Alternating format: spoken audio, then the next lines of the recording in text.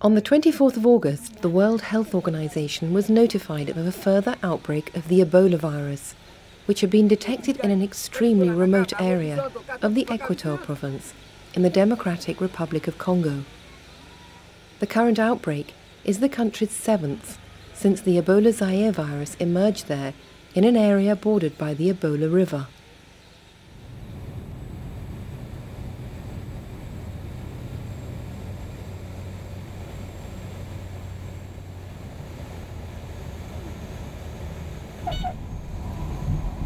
The epicenter of this outbreak is located some 1,200 kilometers from the capital city of Kinshasa.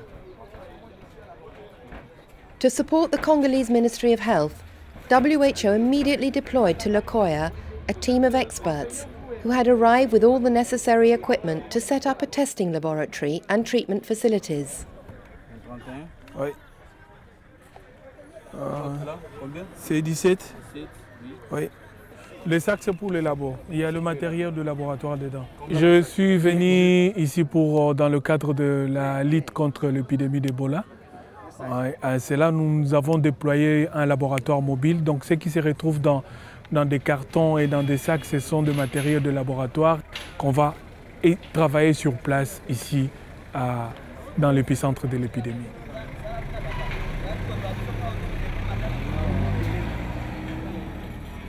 There are no paved roads that connect the two areas. The outbreak is currently concentrated in the Bwende district of the Equateur province. The Congolese government has declared the entire region, bordered by the Ebola River, under quarantine. Nous sommes ici aux barrières placées par le ministre de la Santé pour barrer la route à tous ceux qui viennent de Djera ne puissent pas entrer à Bwende et que ceux de Bwende ne puissent pas aller à Djera, là où il y a l'épidémie d'Ebola. Et on nous a laissé un thermomètre laser ici pour tester tous les agents humanitaires, les soignants, les docteurs, les médecins consorts qui passent qui font des va-et-vient. This is the equatorial forest region. This time of year is the rainy season, and as such one of the biggest challenges is gaining access to such a remote area to investigate and contain the outbreak.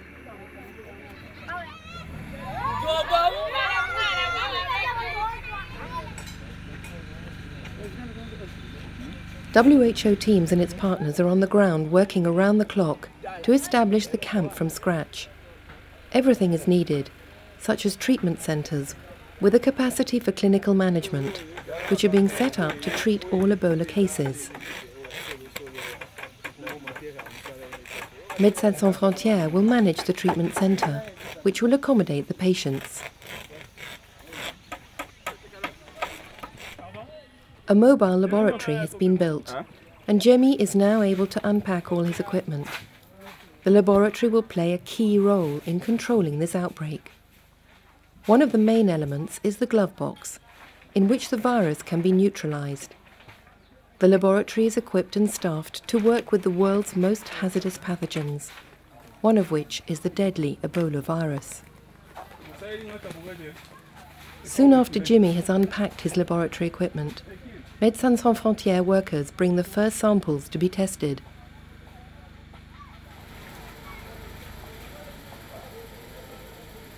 WHO teams and its partners are providing guidance and support and have deployed teams of Congolese experts working in the public health service. In this province there are 23 villages and about 50,000 residents. One of the greatest assets is the high level of commitment and dedication shown by the government. Dr. Benoît Kabela Lunga stays constantly in touch with the Congolese health authorities. Chaque matin, après la réunion, je dois communiquer la situation des terrains et surtout les grands défis que nous avons. Il faut dire que si nous le faisons parce que nous avons une oreille qui est attentive qui est au sommet de l'État. Donc par les ministres, quand on communique aux ministres, on est chaque matin et même le soir. Et puis là, les solutions sont... Allô? Vous m'entendez bien maintenant? Voilà.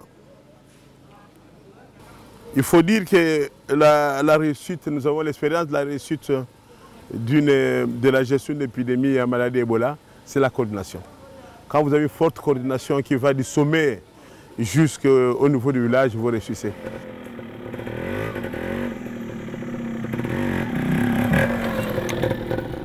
Having access to the communities is one of the biggest challenges. The only access is by motorbike, and a social mobilization and risk communications team is here to help health workers deliver clear and simple messages about how to report, handle and treat Ebola cases. But fear and anxiety persist, especially in rural areas. Olivier and his partner Olea are clinical psychologists. Their job is to convince villagers to go to the treatment centre if they are sick, but the task isn't easy. Un malade d'Ebola, l'angoisse de la mort est trop élevée. L'angoisse de la mort est trop élevée chez le malade d'Ebola. Parce que finalement, tout homme tombe malade, mais l'homme n'aime pas mourir. Et tout le monde veut vivre. Mais tout ce qui amène la mort, on a peur de ça. Mais à forcerie Ebola, qui ne pardonne pas à une courte durée, même les malades en isolement ont besoin d'une prise en charge psychologique. On constate qu'il y en a qui meurent rien qu'avec l'émotion, avec la peur. La peur précipite la mort. Et vous savez, pendant Ebola, il y a plusieurs conceptions de la maladie. Chaque culture a une conception de la maladie. Et Ebola aussi a plusieurs conceptions selon les cultures. Il y en a qui ne croient pas à Ebola comme une maladie organique, qui pensent que c'est la sorcellerie. Il y en a qui vont même très loin, qui pensent que c'est une maladie provoquée par les étrangers, par le blanc, par le gouvernement, et ainsi de suite. Alors, toutes ces conceptions sont à la base des résistances. Every single house in this village will be visited, and each possible case will be investigated. Donc ici, nous sommes dans une famille d'abord qui a résisté. L'enfant en bleu là que vous voyez, elle est malade, elle a fait des fièvres. C'est aussi une famille, des gens sont décédés avec cette maladie.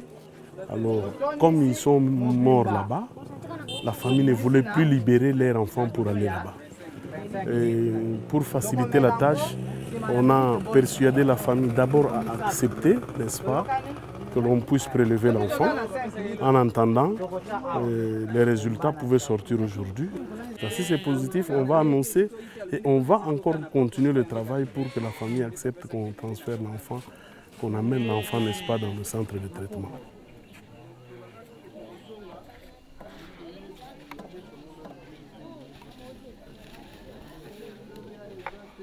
It is the end of the day, and the test results are ready. Jimmy approaches Olea and his partner to give them the news. Ta fille est positive. La fille est positive. Oui. La stratégie, c'est que nous ne sommes pas seulement porteurs de la mauvaise nouvelle. Non, moi je ne refuse pas. La nouvelle, on l'apporte, quelle que soit la nouvelle, la mauvaise ou la bonne. Mais pendant l'épidémie, il n'y a pas de mauvaise nouvelle. La mauvaise nouvelle, c'est quelqu'un décédé. S'il est positif, vous le rassurez que si on l'amène dans le centre de traitement, c'est pour le traiter. La mauvaise nouvelle, moi je vois que c'est la mort. The work here has just started and will continue for several weeks. The health workers here have the experience to put a stop to these outbreaks. They know the key is finding and providing care to all Ebola patients and then tracing their close contacts over a period of 21 days. They hope once again that their hard work will halt the chain of transmission, as they have done 7 times before.